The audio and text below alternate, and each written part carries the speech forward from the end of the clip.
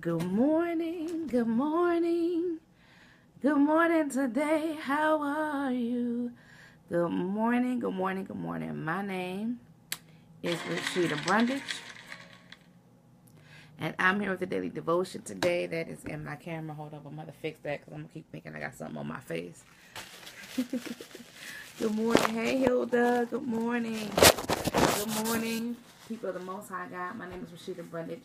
I'm here with the daily devotion Monday through Friday between the 6:30 and 7 a.m. hour. If you would, as you come in, if you would share on Periscope, Facebook, and Twitter, if you would, as you come in watching the replay, go ahead and share. If this is your first time, go ahead and watch a little bit, and you can share along or at the end, so that somebody in your life needs the word of the Lord on today. Somebody in your life is looking for something to uplift them on this Wednesday. It is what people call hump day, but it's the middle of the week. Hello. How you doing? Hello, Coach. Hello, Hilda.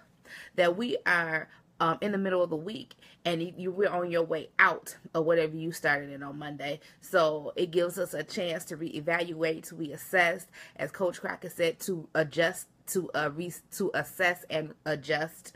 So we adjust to what is going on in our lives. This is Wednesday. This is not just looking forward to Friday. Good morning, Mama. Thank you. It's not just looking forward to Friday, but it's looking forward to the accomplishment of what God has set, the course He has set you on for today.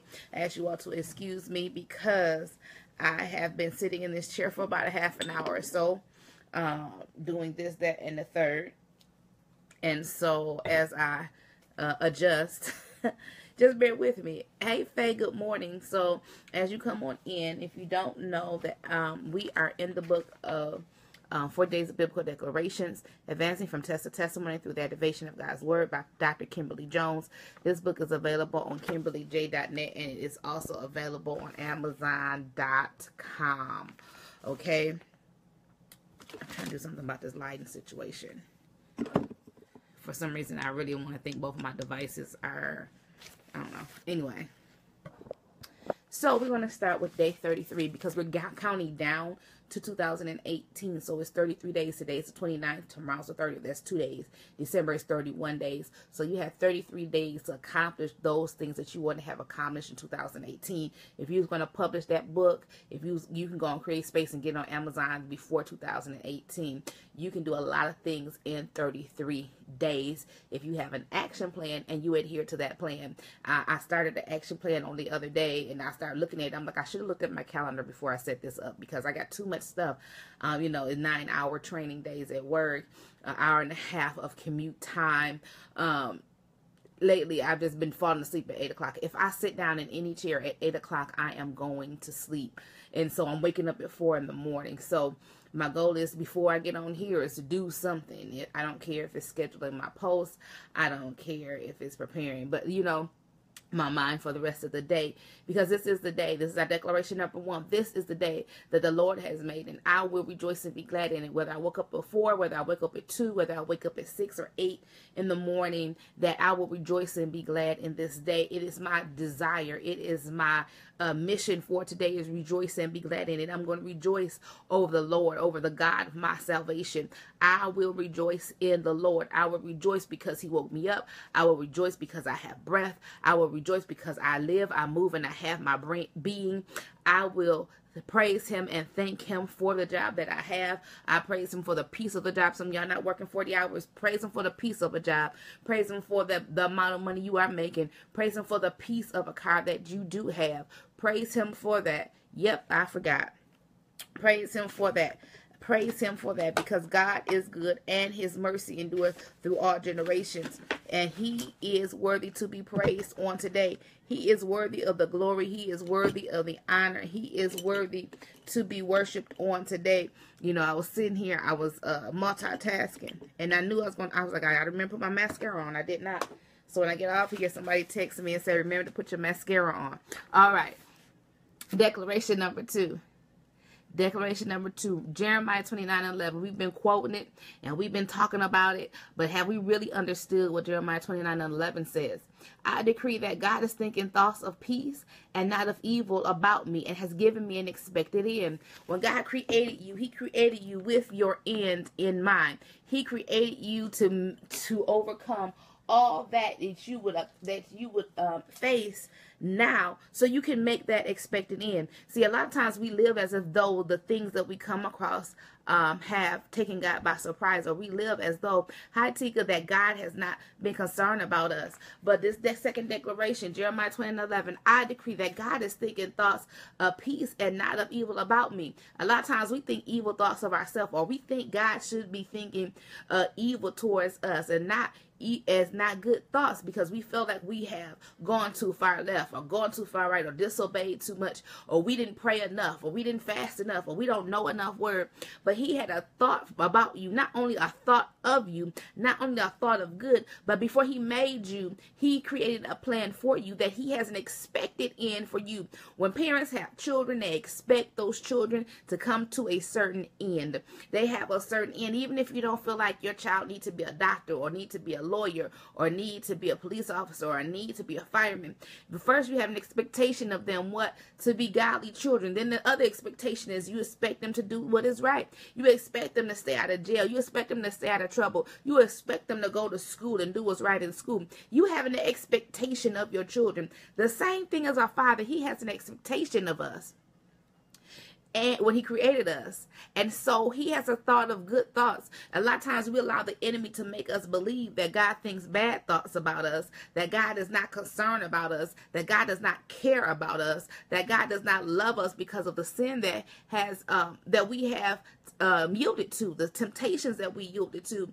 But God is there, and he said there's no temptation taken unto man in which that he is not able to allow you strength to bear it. But with the temptation, he will give you a way of escape.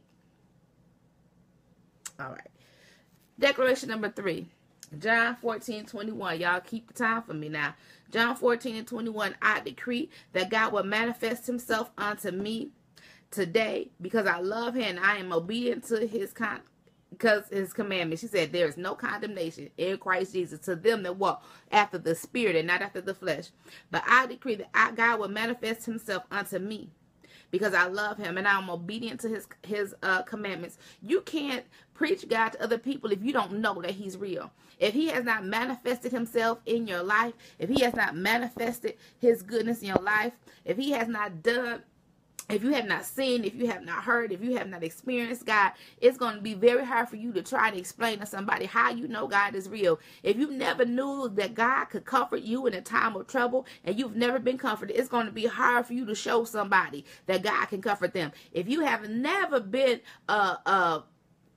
delivered, it's hard for you to tell somebody that they can hold on till they become delivered. You know, 2 Corinthians chapter 1, 1 Corinthians chapter 1, other Corinthians chapter 1, it talks about going through trials and tribulation, and with those trials and tribulation that you learn to have compassion to those and be able to serve those that have gone through what you have went through. The reason we suffer in this body is not for our own, and we don't suffer just for us. Jesus didn't just suffer for himself. He suffered because of us. He was saving us. And so when you're going through your trial, when you're going through your temptation, when you're going through your test, and you stay with the Lord and you come out on the other side, it's not for you to sit up on your chair in church and just say, oh, I've been delivered. But it's up to you to go help tell somebody, no, honey, don't you give up. Don't you let him back in. Don't you go back to that type of lifestyle. Don't you sell out for your children. You stay the course, because God can deliver you. Why? Because I know, because he delivered me. Right? So we have to stand and know that God will manifest himself in our life today, and that today we will love him and be obedient to him. Good morning, Trinika. Good morning. Who else popped in? Thank you for the hearts. He is a deliverer. Declaration number 4, 1 John 5:4 says, today I confess that I'm born of God, and through faith I will overcome anything that the world may present today. Today I confess that I am born of God, and through my faith I will overcome anything this world may present today. A lot of times we live in anxiety because of what may happen. One, it hasn't happened yet, so don't get anxious for nothing. Okay. Don't get anxious over nothing. And today we're confessing that we're born of God, and we will overcome anything that this earth can present to us today. Why? Because we're not facing it alone. Because God is with us. He's there. He is as close as your wrist is to your elbow. I'm going to keep saying it again. He is as close to you as your wrist is to your elbow. Sometimes we look, I've been there. You know, you don't want to get up and go to work. You hate waking up in the morning having to go to work. Your night turns into a bad night at 7 o'clock because you realize in a minute you need to go to sleep so you can get up and go to work. And you hate going to work, and you spend 8, 9, 10 hours being someplace you hate to be. But there's nothing that you can face today, right, that you can't overcome.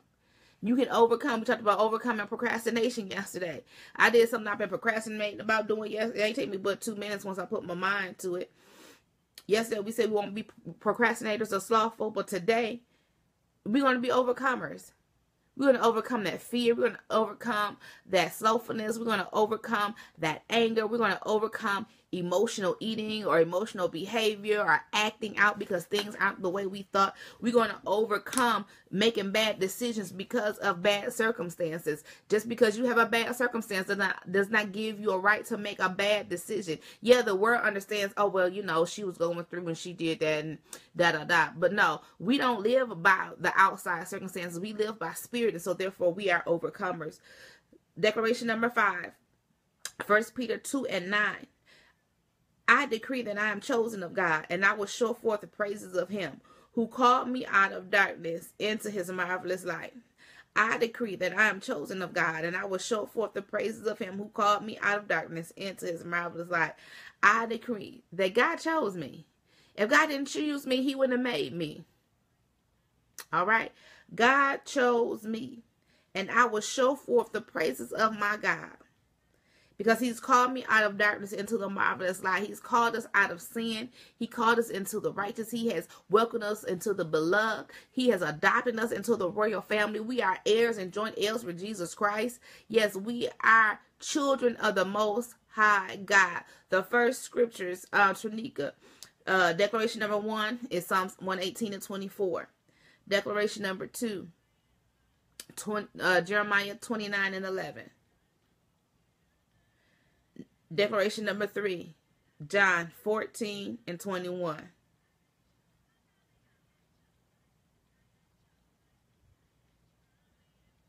Declaration number 4, 1 John 5:4. And now we're on declaration number 5, 1 Peter 2:9.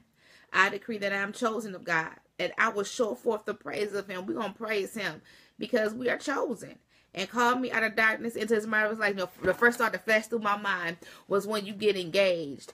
And he chose you. He chose to marry you. He chose to ask you to be his for the rest of your life. That you guys will make a covenant between yourselves and God. That you will live a holy life in matrimony. And so he puts that ring on your finger, and all while that ring on your finger, you will show forth his praises, because every time something happened, you right-handed, but every time it happened, your left hand go up so they can see that ring. That left hand go up. That's how I'm gonna be when I get engaged. Y'all gonna be think something wrong with my finger. I'm gonna be shaking these fingers. I'm gonna be pointing with this little ring finger. I'm gonna do everything so y'all can see the praises of him, because he chose me. So we need to be the same way with the Lord. We should be speaking the praises of our God because he chose us. Declaration number 6, 2 Corinthians 4:17. I decree that this light affliction I'm dealing with today is but for a moment and is working out something far greater in me. I decree that this light affliction I am dealing with today is but for a moment, and I am working out, and God is working out something far greater in me.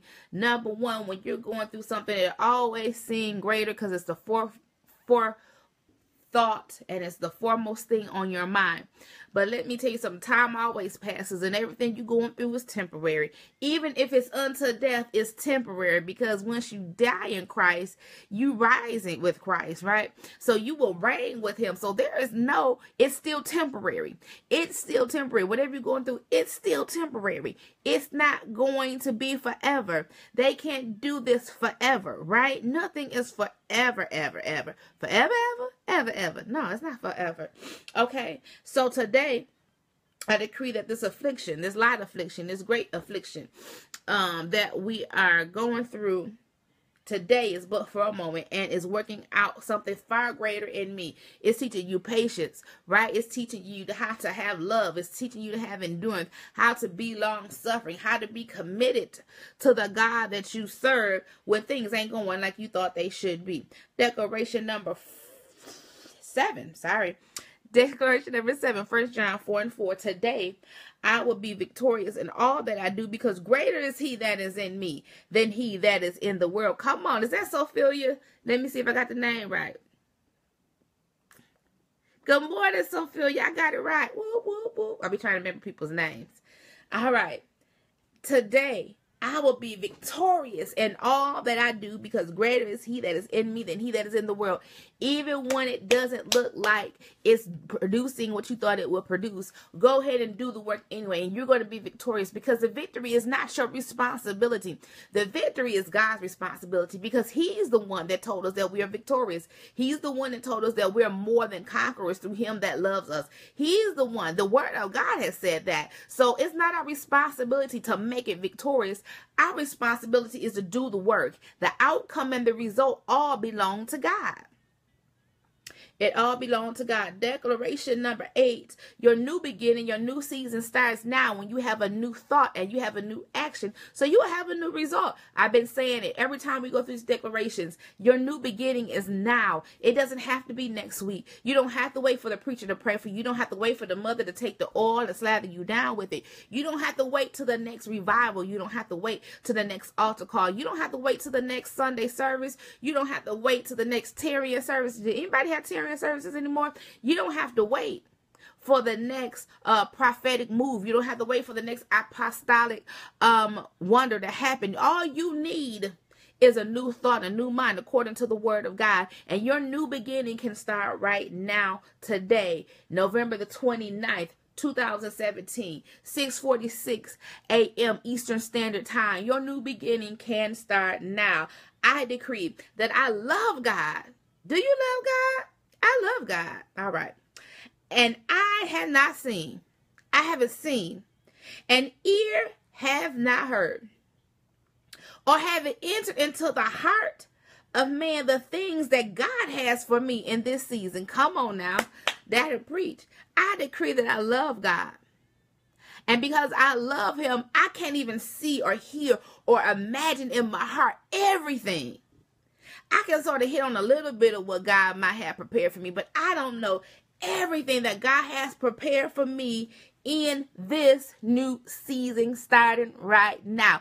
This new season starting right now, God has prepared something for you, something that you can't even see with your physical eye or even in your imagination, because he said, I can do exceeding abundantly above all that you can ask or even think, according to the power of the Holy Ghost that lives within you. So eyes have not seen, ears have not heard, nor has it entered into the heart of man all of the good things that God has prepared for you in this season. I'm talking about all those good things that God has prepared for you in this season. See, some of you scared to walk because you're not sure God got a good thing for you. Because if God is a good God, everything he made is good. In the beginning, God created the heaven and the earth, and he called forth the light and the darkness, and he saw that it was good. Then he went forth and he separated the firmament from the waters, and he said it was good. He called forth the fish of the sea, the monsters, and the Leviathan from the sea, and he put the fowls in the air, and he said it was good. He put grass on the earth and made trees, and he made every animal, and he said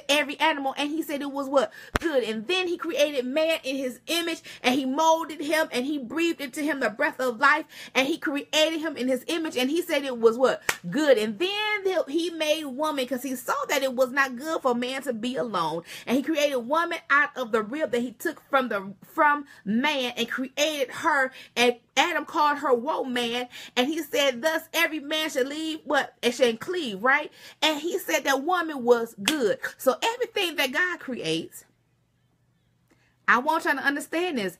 Everything that God creates is good. So even when you're on that path to doing something in this new season and it don't feel good, you are uncomfortable, and it seems extremely hard, I want you to know that where you're going to is a good place. What you're doing is a good thing because it's a God thing. Your good thing is a good thing because it's a God thing. Everything God made was good. All right. Declaration number 9, Psalms 119 and 105. Good morning, Danita. Today, the word of the Lord will serve as a lamp unto my feet and a light unto my path. Thank you, Faye. Today, the word of the Lord will serve as a lamp unto my feet and a light unto my path. You're wondering which way you should go. You are confused. You have been boggled in your mind. But it says the word of the Lord. So you need to seek out the word of the Lord. You're trying to make a good decision. Seek out the word of the Lord, whether it's in the Bible, whether it's in prayer, whether he speaks to your heart or your soul. Good morning, Francesca, that you should know that that is a light unto your path, that if you follow the word of God, that he will lead you where you need to go. He will lighten up the way. He will enlighten you, right? He will enlighten your way of thinking. He will lighten your planning. He will be the light and a lamp unto your feet. Like, it's sort of like if you took that, you know, those little lamps they put on their heads if they're joggers or they're working in the dark, the construction workers, and they strap them to their head and they have the light. That if you strap it to your feet, it will be a lamp unto your feet. Tanika, declaration number 8. Sorry about that. I was excited. Declaration number 8. 1 Corinthians 2 and 9. 1 Corinthians 2 and 9 was declaration number 8. Declaration number 9 is Psalms 119 and 105.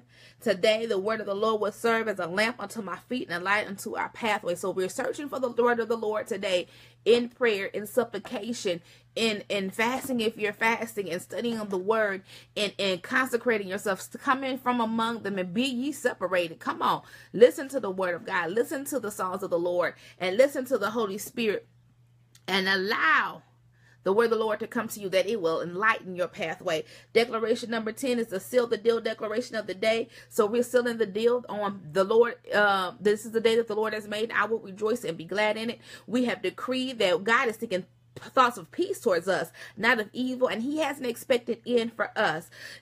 John 14 and 21, declaration number 3, I decree that God will manifest himself to me today because I love him and I'm obedient to him. Declaration number 4, we confess that we are born of God, and through his faith we will overcome anything that presents that may present us on today. Declaration number 5, we have decreed that we have chosen of God, and we will show forth the praises of him who have called us out of darkness into the marvelous light. We have decreed that in this affliction, light affliction that we're dealing with today, is only temporary, it's only for a moment, and is working through us for greater good. We are victorious in everything that we do, because greater is he that is in me than he that is in the world. We have decreed that we love God, and eyes have not seen, ears have not heard, neither has it entered into the heart of man all of the good things that God has prepared for me in this new season. Today, the word of the Lord will serve as a lamp unto my feet, a light unto my pathway. I will no longer walk in darkness and in confusion and in chaos. And number 10, 1 John 3 and 22. We're going to seal the deal out of 1 John 3 and 22. I decree that so whatever I ask of God, I will receive, because I keep his commandments and do those things which are pleasing in his sight. Yes, I decree that when I come to the Father, he said, first you must come to me. Because what? You believe me. You can't come to me if you don't believe I am. And he said that I am not just that, but I am a rewarder to them that diligently seek me. Those that come to me must first believe that I am, that he is God. And so we believe that he's God.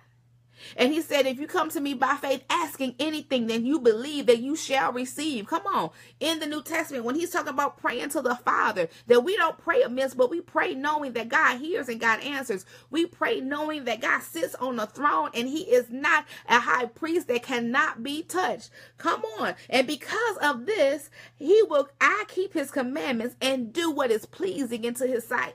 I live to please the Lord. I often tell, when I was teaching the young ladies in Sunday school, the teenagers, I would tell them, they get questions. Is this a sin? Is that a sin? Is this a sin? I said, you know what? The first thing to do is to learn your word. Because when you learn the word of God, you learn what pleases him and which displeases him. When you have the Holy Ghost and you listen to the Holy Ghost on the inside of you, you would know what displeases him, because he will let you know when something is displeasing unto him. And then it's not about the do's and the don'ts. Do we drink? Don't we drink? Do we wear pants? Do we won't wear pants? Do we wear makeup? Do we don't wear makeup? Do we dance? Do we don't dance?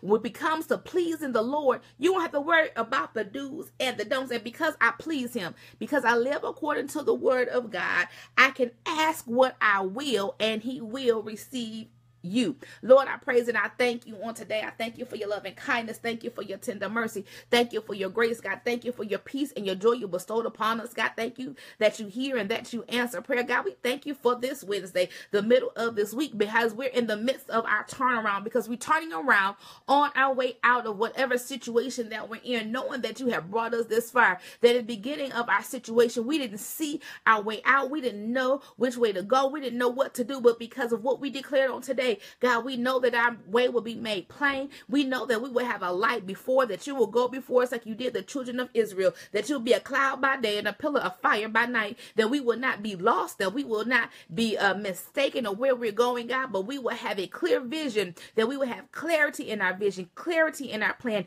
clarity in our services, in the name of Jesus. And God, we glorify you today. We magnify you. We give you praise on today. God, as you go forth before us, God, we ask you to cleanse us from all sins and unrighteousness. Anything that's in us that displeases you, oh God, Lord, remove it in the name of Jesus. And God, give us a sensitivity to your spirit. Give us an ear to hear you, a heart and a mind to obey you. Give us feet to follow you and hands to do your work in the name of Jesus. God, we ask you to wash our mind with the word of God, that our minds will be the mind of Christ, that the mind of Christ will be in us, that we will not be conformed to this world, God, but that we will be transformed by the renewing of our mind, that we will know what is that good and that acceptable and that perfect will of God, that we will be before you whole and entire and wanting for nothing. God, we praise and thank you for these declarations. We praise and thank you for the last 33 days of 2017. God, we bind the enemy that comes to steal our joy. We bind the enemy that comes to steal our peace. We bind the enemy that comes to steal our purpose, oh God. And Lord, those things that we had said that we were going to do in this year, God, Lord, let these 33 days be the most productive days of the year. Let these 33 days bring forth new seasons. Let it bring forth new fruit. Let it bear new fruit in the name of Jesus. Fruit that will remain through Christ Jesus,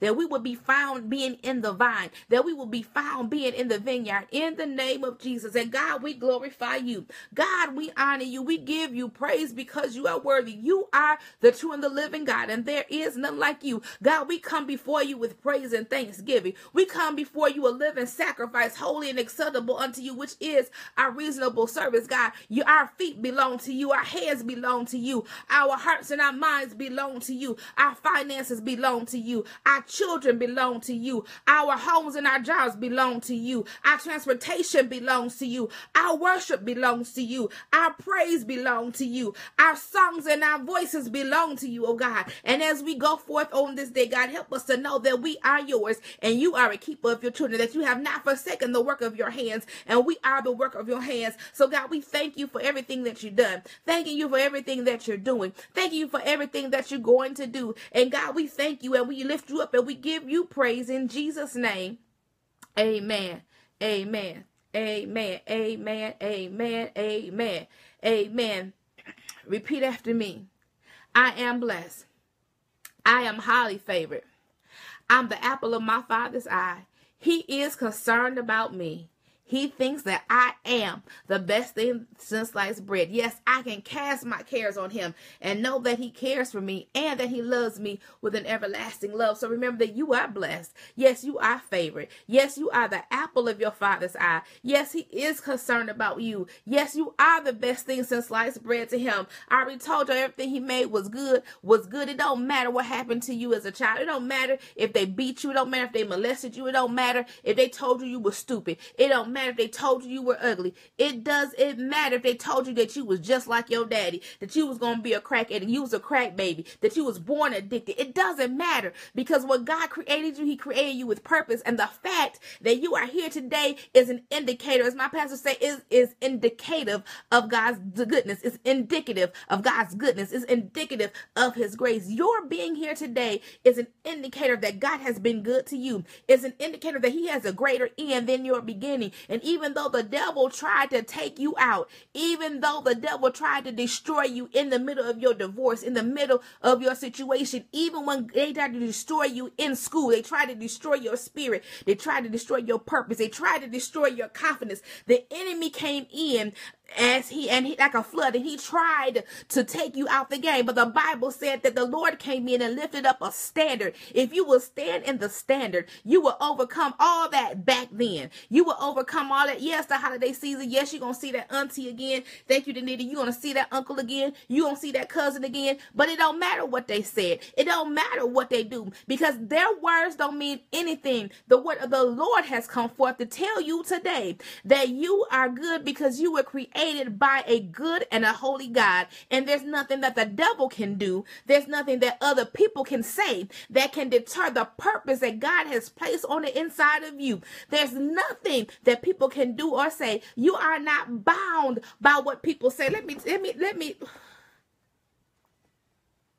I gotta go. But let me. Can y'all give me.